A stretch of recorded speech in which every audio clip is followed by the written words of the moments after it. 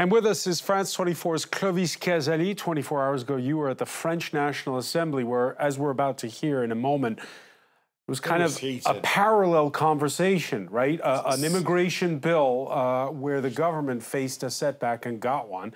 And with us from London, Andrew Smith, political scientist at Queen Mary University. Thanks for being with us, Andrew. Thank you. Let me begin with you because I don't know if you've been counting heads or what are your thoughts? It's been since 1986, the last time that a bill that was introduced in Parliament was defeated at the first go before it even got off the ground. Is Rishi Sunak facing embarrassment? I think he's already encountered quite a lot of embarrassment with the way that the debate has unfolded, or failed to unfold. I think in both cases, as you'll see with the discussion in France as well, both of these are what you might call partial and incomplete bills that seem to satisfy precisely no one and be sacrificing quite a lot of political headway in order to achieve very little indeed. It really seems like the worst form of showmanship politics, designed in the British case, I think, to try and fight the next election and to try and get some kind of small victory through the Commons to show that the government can still do something. Let's talk about that timeline, because an election has to happen at the latest by January of 2025 in the UK, possibly next fall, possibly in about a year's time. We're not sure. And so we've just had, just a few weeks ago, Britain's highest court striking down the previous version of Rishi Sunak's deportation bill. Why did he feel the need to introduce this so soon? Well, I think largely because he sees a window where he might be able to force it through. The Conservatives are doing very poorly in the opinion polls. They are, on current measures, they're set for an absolute wipeout. That's not necessarily because of resounding kind of fervour, really, for the opposition, for Labour, but really because of the perceived inefficacy and dysfunction of the current government. I think what Sunak's trying to do right now is, in order to try and fulfil some of the promises that he came to power with, is to essentially say to many of his backbenchers that don't want this bill in its current form, that don't want to support him on this, and who are indeed treating it as something of a confidence vote on their, on their leader, him.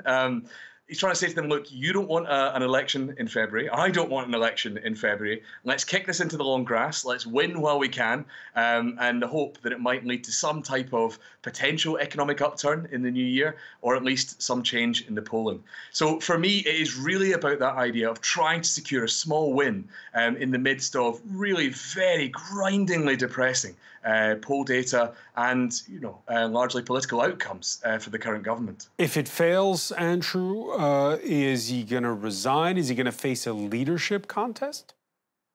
I doubt he'll resign, but he could potentially face a leadership contest, but I think it's unlikely. It's unlikely that they'll make him go at this stage. It is so close to an election that I think really the idea of another change would be drastic. There are, as ever, rumbles from some. The kind of constant bring back Boris refrain you hear from the fringes of the party has been playing in the background. But at this stage, that would surely look like an act of really rampant desperation. This looks really like the best the Conservatives have to run with. And the hope is they can present themselves and somehow driving sort of into a landing strip between the very far right of their party, who are looking for much more extreme measures, represented by people like Suella Braverman, of course, the author of this original plan, and of course those much more centrist One Nation grouping, which Sunak's trying to appeal to in terms of watering this down. So it is really an act of party management and an electioneering as much as it is, I think, of governance at this stage. All right, and when you count votes in the House of Commons, it's a mix between, as you put it, the hard right and as well, of course, the opposition. So strong headwinds for Rishi Sunak. And that kind of mirrors the mix we saw on Tuesday in the French Parliament, where because of a procedural vote introduced by the Greens, it was the far right of Marine Le Pen siding with the left-wing opposition and defeating the introduction of an immigration reform bill. Vadika Bael has the story. It's a round of thunderous applause in the National Assembly as French MPs adopted a motion to reject the government's flagship immigration bill without even debating it. It's a huge setback for Macron's government and a victory for opposition groups on both the left and right, who wanted to defeat the Interior Minister, who's long been championing this proposal.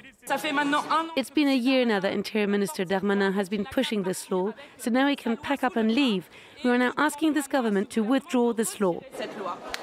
The move to reject the bill was spearheaded by the Greens and also backed by the far-right National Rally, with its leader, Marine Le Pen, delighted.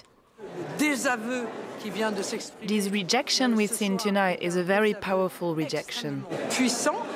The controversial bill was intended to strengthen the country's ability to expel foreigners it deemed undesirable, increase restrictions on immigration and better integrate current migrants. But the rejection in Parliament does not mean the end of the bill. Macron's government can now decide to send it back to the upper house or ask a joint commission of senators and lawmakers to find a compromise. Or it could be abandoned altogether, though that would be embarrassing for the government. And you were at the National Assembly, Clovis, Casali, to witness, I guess we could call it mayhem on Tuesday. Has it been mayhem again this Wednesday? On Monday. Has it begin mayhem again this Tuesday? Well, yesterday it was all about the surprise. Nobody expected this vote to go through for the motion to pass. Let me tell you, I was talking to one of the leaders of the Green Party 10 minutes before the motion was voted. I asked him, what do you think? Will it pass? He's like, no way. It passed. Huge surprise. Emmanuel Macron, the French president, failed to mobilize his troops. Coming to today, questions to government, tensions running high. You had all the main political parties asking questions to the government, asking questions You had the Interior Minister tender his resignation, which the president rejected. Instead, it seems like it's the Prime Minister who's now in the hot seat.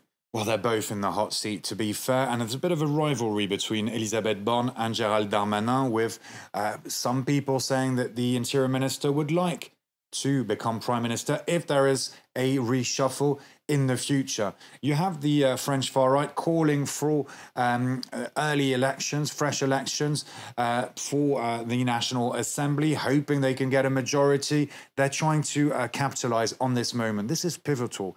It's very, very rare for the French government to not be able, not to pass a law, but not even have a debate over a law. And that's exactly what happened. Emmanuel Macron has been talking to Agence France Presse, or at least his advisors, saying that for him, the opposition showed cynicism, trying to prevent the French from having the debate that they want, a debate on immigration. The French government, the French president, convinced that this is an issue, a bit like in the UK, very important for the French people.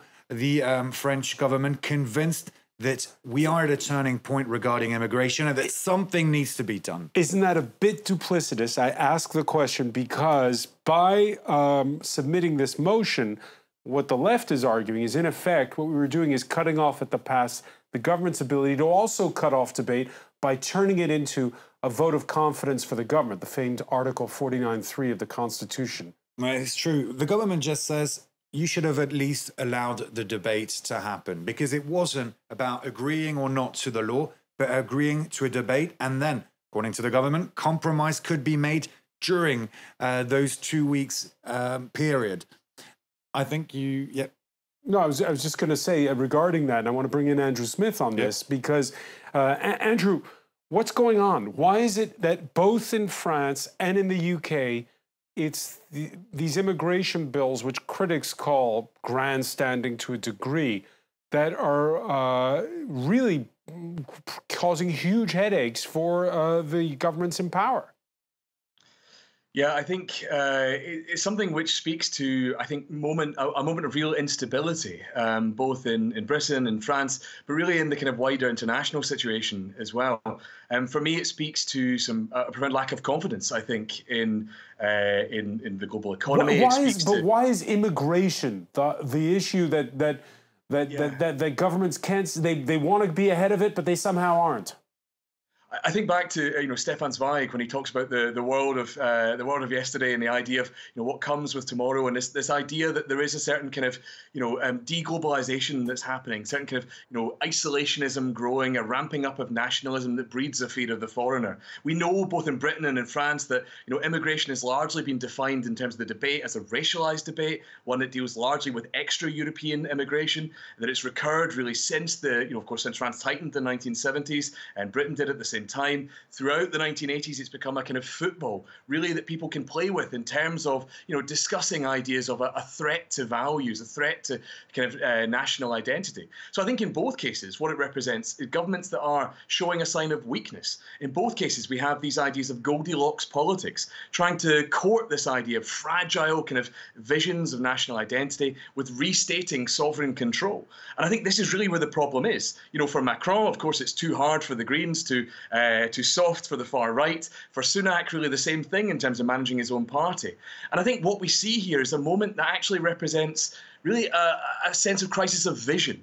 Within the context of what's happening in France, it's about the vision of Macronism. It's about a confidence in terms of that regime going forward. And really, it's about that idea of immobilism in the face of that. So like you say, denying debate on this issue becomes something that is then going to spill out into the streets. And for me, that's the danger. 1930s politics can breed 1930s street politics. And for me, that's always a danger when you start to engage in these types of discussions. Andrew Smith, many thanks for joining us from London. I want to thank you, Clovis Casali. Much more on this topic on our website, France24.com.